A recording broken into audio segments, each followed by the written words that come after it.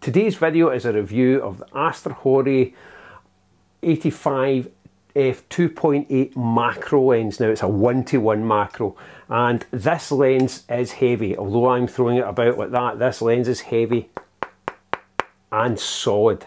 So for the price that you're getting it for, which I'll put on screen, you're getting a really decent bit of kit for that. Now macro isn't my thing, but when they sent this through, I actually really wanted to try it. I wanted to see just the dark nights coming in and everything, and just wanted to see what it was like. And I've actually really enjoyed using this lens.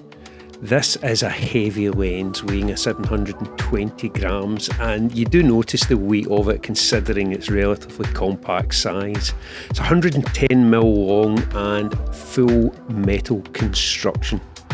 Focusing and aperture rings are heavily dampened, but just to the point where they don't resist when you move them, yet don't move once you've reached focus. Absolutely perfect for macro. All the markings are clearly inscribed in the lens, and the knurling feels right for the focusing and aperture rings with a good friction.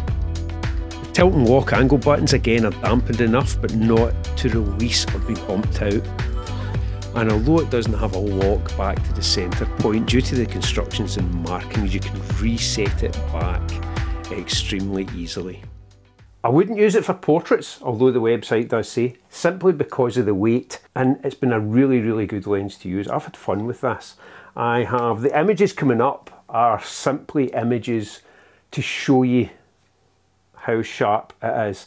Now you've got to remember as well that these images are downsized to 2000 pixels long edge, so you're not going to see the actual quality of it, but even for something that's resized, they look fairly decent for that. So it's a tilt lens.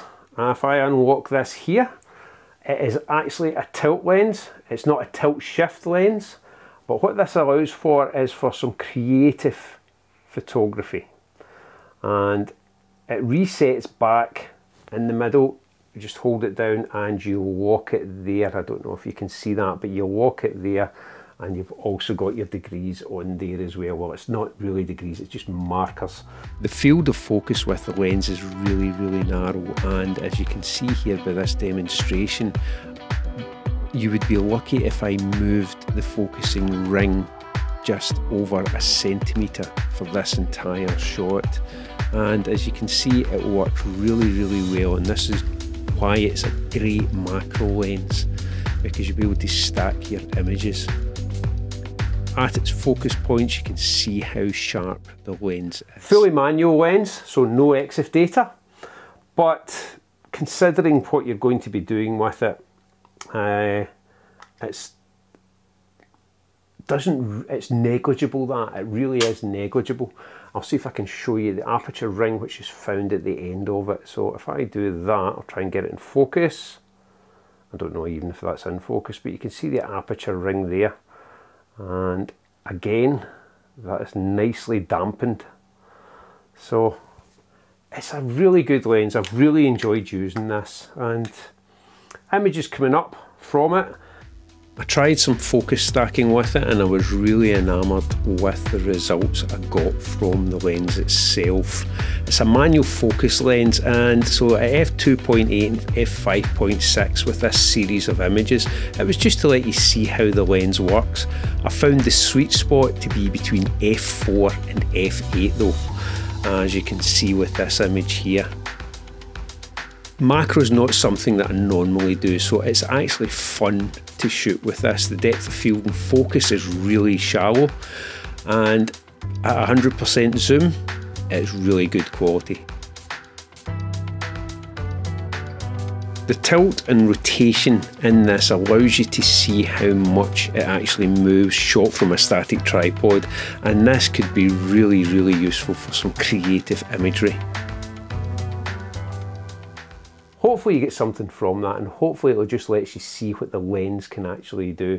Now in the right hands, this lens could do so much more, but I'm at the beginning of my journey in macro, so I'll see what I can get from it in due course.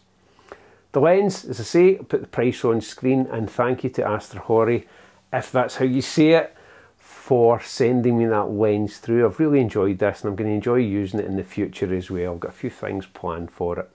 Recording this video on the 28th of December and I'm looking forward to 2023 and I hope you are too. Thank you. This year for me for videos has been rather quiet this year for videos for different reasons, but with 2023 coming up I've got a lot of plans ahead to do with the Fuji, which I'm filming on just now, also with the Nikon, also some editing videos and some more review videos. I've got quite a few review videos coming up, so hopefully they'll be worth something to you. I'm looking at different lenses and different software as well.